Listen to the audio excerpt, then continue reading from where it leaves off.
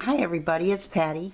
I have a share for you. I was commenting, someone commented on the crocheted flower I did on my last card, and so I commented back that I would share a set of booties and a little bonnet that I made for my daughter for her new baby. She's going to be having her baby March the 4th, so I'll be taking these down when I go. I taught myself to crochet about 7 years ago. My grandmother actually taught me to do the chain stitch, and I never could really read a pattern or anything, and then my mother-in-law used to crochet all the time, making beautiful doilies, and I was just really wanted to learn the craft. And so I purchased this book, and if anybody that wants to learn to crochet, I believe that this book would be a great help to you because it taught me all the stitches. It's self-explanatory, and it has pictures to follow along, both left-handed and right-handed. So very easy to follow. I even picked this up at Walmart for like $5 or $6, and I had yarn laying around and old crochet hooks, and I started on the larger ones, and then wanted to try my hand at the number 10 thread, and that's what my grandmother and my mother-in-law always used, and that's what I really wanted to use. So I try to do a lot of projects in that. So I recommend this book, and it's by Leisure Arts, and like I said, I got mine at Walmart, but I'm sure you can find it other places. The booties that I made came from this book, and they're right there, and I can't remember the name of these right now.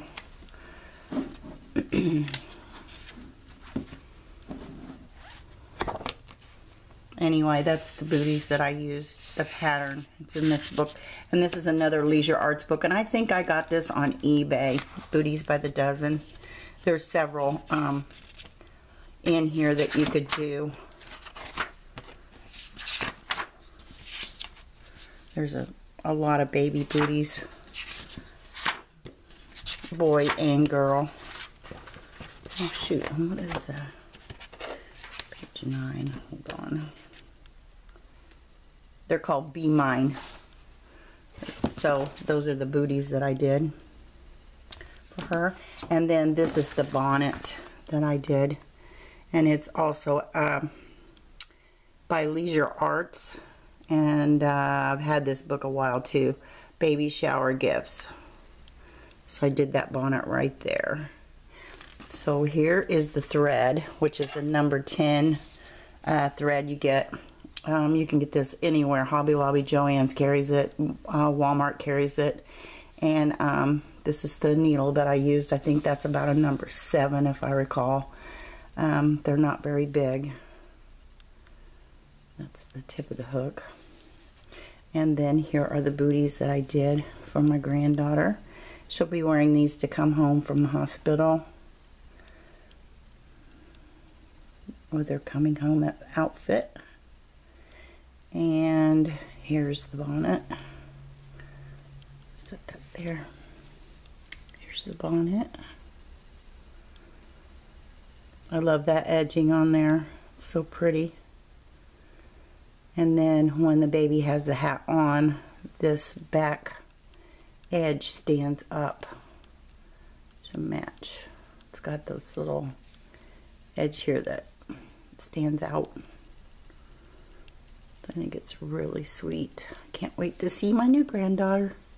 So anyway, I wanted to share that. And Viv, this is for you. So anybody else out there that likes crochet, hope you enjoy it. So thanks for watching, and hope to talk to you soon. Have a great day. And I love all positive comments, and I appreciate all thumbs up. So thank you very much for watching. Hope to talk to you soon. Bye bye.